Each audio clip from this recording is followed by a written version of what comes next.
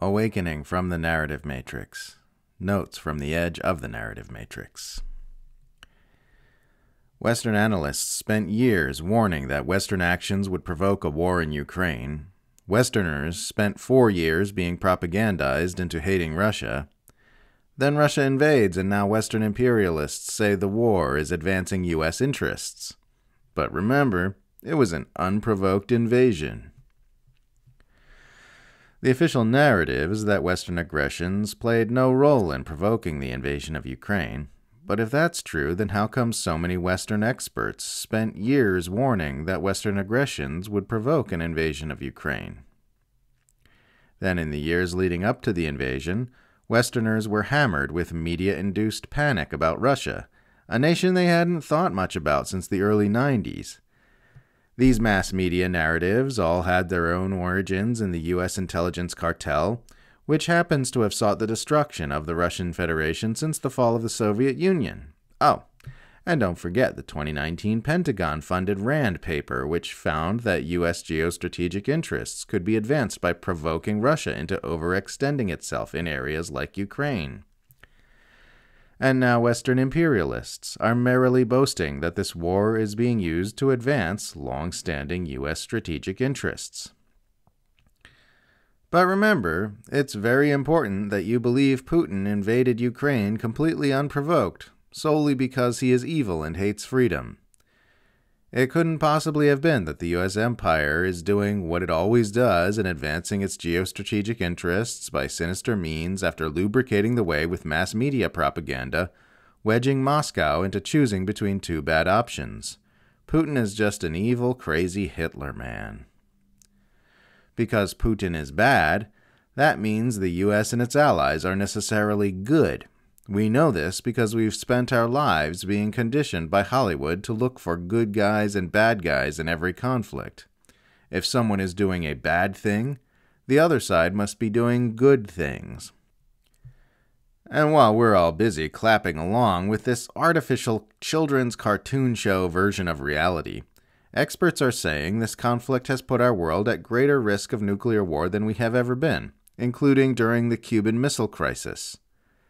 This whole world is being imperiled by a unipolarist power grab orchestrated by our rulers. The only thing keeping this from being obvious to everyone is the massive amounts of propaganda that our entire civilization has been aggressively hammered with since well before it began. It is always legitimate and good to criticize the well-documented aggressions of the world's most powerful government, wherever they occur. Always, always, always. It requires no justification. If people act like you're a weird freak or a Russian propagandist for doing it, it's because their position is wrong and their arguments are dog shit.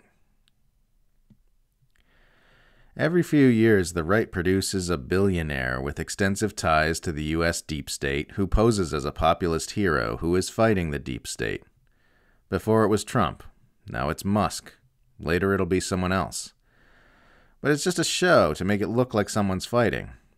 Both Trump and Musk get the opposite mainstream faction barking and snarling at them in exactly the same way Hillary Clinton drove Republicans insane. And in reality, Musk, Trump, and Clinton all serve the establishment that's defended by both the Democrat and Republican parties. It's all kayfabe combat, staged to make it look like someone's fighting on behalf of the disaffected Americans who are growing angry with their rulers' complete indifference to them. Give them a hero to clap along with, and they won't take up the fight for themselves.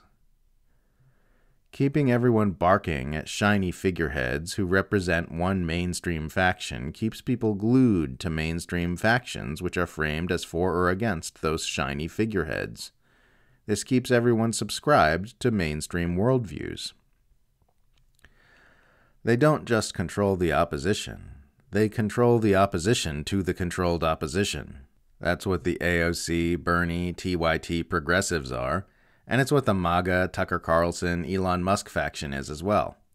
They pretend they're fighting the establishment while protecting it. It actually isn't an exaggeration to compare the mainstream worldview to the virtual world depicted in the Matrix.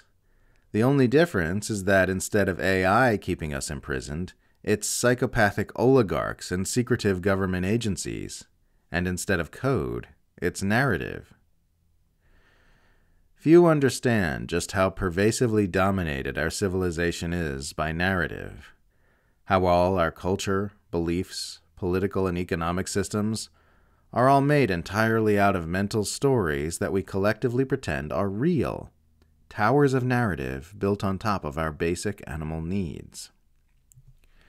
The experience of the individual is likewise dominated by narrative. If you've ever tried to meditate, you know how the mind babbles and churns even when you try to silence it for a minute. All that babbling is made of mental stories about life that have no concrete reality. Even your very idea of yourself is made of narrative, not just your stories about who you are and how you are, but the existence of a self that exists separately from the rest of life at all. It's all made of believed mental narrative, and its reality is entirely illusory. Because human life is so dominated by narrative, both collectively and individually, anyone who can manipulate the narrative can manipulate the humans. They can manipulate how we think, speak, act, shop, and vote, as individuals and at mass scale. And they do. Power is controlling what happens. Real power is controlling what people think about what happens. Our rulers do this by exerting massive amounts of influence over news media, Hollywood, Silicon Valley, think tanks, NGOs, and other systems of narrative manipulation. They manipulate to start wars and roll out major control agendas, of course, but their narrative control goes so much deeper than that. The bulk of it consists of mundane, day-to-day manipulations which manufacture the normalization of status quo systems, making us think madness is sanity. They manipulate us into thinking poverty is normal, that our economic systems are the only way things could possibly be, that militarism is good, that it's perfectly sane and expected that we'd keep voting in political systems that never change anything no matter who we vote for, and that there's no other option anyway. They don't just lie to us about what's happening. They lie to us about who we are, about what we should value, about how we should measure our success and failures as individuals. We're saturated in these narratives from birth, and they all serve those who rule over us. And we remain enslaved in that way, thinking, speaking, moving, working, spending, voting, and behaving in perfect alignment with the wishes of the powerful. In the West, we think we're free because we can do what we want, not seeing that our rulers control what it is we want to do. We don't grasp how profoundly unfree we actually are, because another major purpose of the narrative matrix is to trick us into thinking that we are free. In reality, we're no freer than we would be if we were kept in a coma, in a vat, with our brains jacked into a digital world. Awakening from the narrative matrix isn't easy. It takes work. And just like in the movie, the path down that rabbit hole begins with a choice.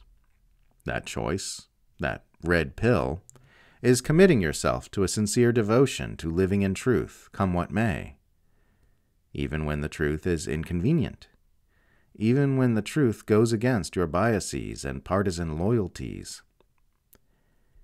Even when it means seeing that everything you believe is a lie.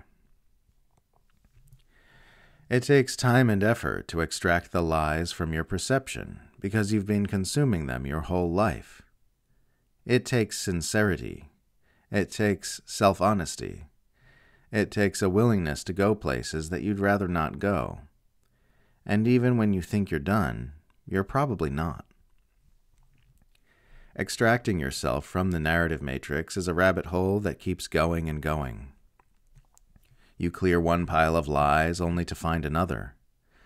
You get clear on your delusions about the outer world and discover a whole dimension of delusions about your inner world. It goes on and on. But the clearer things get, the faster and more fun it becomes. The clearer you are on the false narratives about the world, the more effective you are at helping others see them. The clearer you are on the false narratives about yourself, the happier and more effective you become. And then you're ready to fight. You're awake enough from the narrative matrix to help dismantle it and to help wake up others. And, of course, the agent Smiths will appear to try to stop you. They will appear whenever you try to shine light upon things that want to stay hidden. They'll appear as strangers on the internet. They'll appear as your friends and family. They'll appear in you, trying to dissuade you from looking at parts of yourself that can only exist in unconsciousness.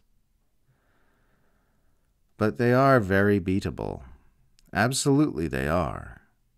Every positive change in human behavior, whether individual or collective, is always preceded by an expansion of consciousness. And that's all we're doing here, expanding consciousness, making the unseen seen. That's the path. Just as in the Matrix, there will be forces within and without that want to maintain the status quo of darkness and unconsciousness, but the hidden can't remain hidden forever. Really, we're just an adolescent species going through an awkward and confusing transition phase as we learn to use these newly evolved brains maturely, and our confusion is being exploited by a few clever humans who understand manipulation better than the rest of us. That's all this really is. We're on the journey to becoming a mature and conscious species, and when that happens, the manipulators won't be able to function, because they won't have these large pools of human unconsciousness to hunt in. They'll be like sharks flopping around on the beach sand. We can help facilitate this by taking that red pill, by making a sincere commitment to be true to what's true, come what may, and then awakening the others so that we can overthrow our oppressors and build a beautiful world together.